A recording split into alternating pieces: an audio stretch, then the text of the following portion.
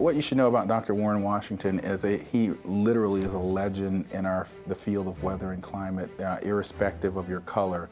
Dr. Warren Washington is a legend and a role model to many, including Dr. Marshall Shepard, who followed in his footsteps not only as a climate scientist, but as the second African-American president of the American Meteorological Society behind Dr. Washington. I was one of the pioneers who built one of the first atmospheric models and then sort of later climate models. And those models are now being used for not only weather forecasting, but for understanding on the climate. In 1964, Dr. Washington earned his PhD in meteorology from Penn State University during a turbulent time in civil rights and race relations in this country. He was only the second African American to earn the degree in the field and was quickly recruited by the newly founded National Center for Atmospheric Research, or NCAR, where he still works as a senior scientist.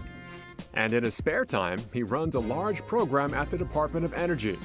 But one of his greatest missions, pushing for more diversity in the science community. I think one of the things that is striking to me is that a number of Hispanic and African American students who are in the field is very small. And I sort of try to encourage students.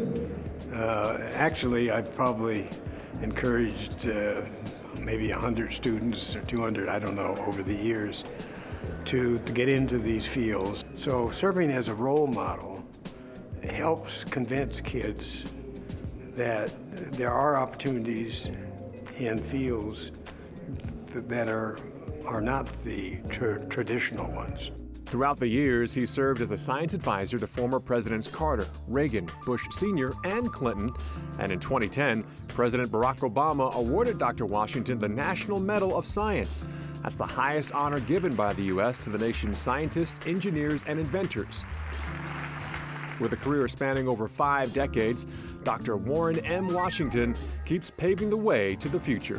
He imparted some advice and wisdom that I now impart to others because he gave that to me. Candidly, just for young people like me, just seeing him in that position tells me I can be there one day as well.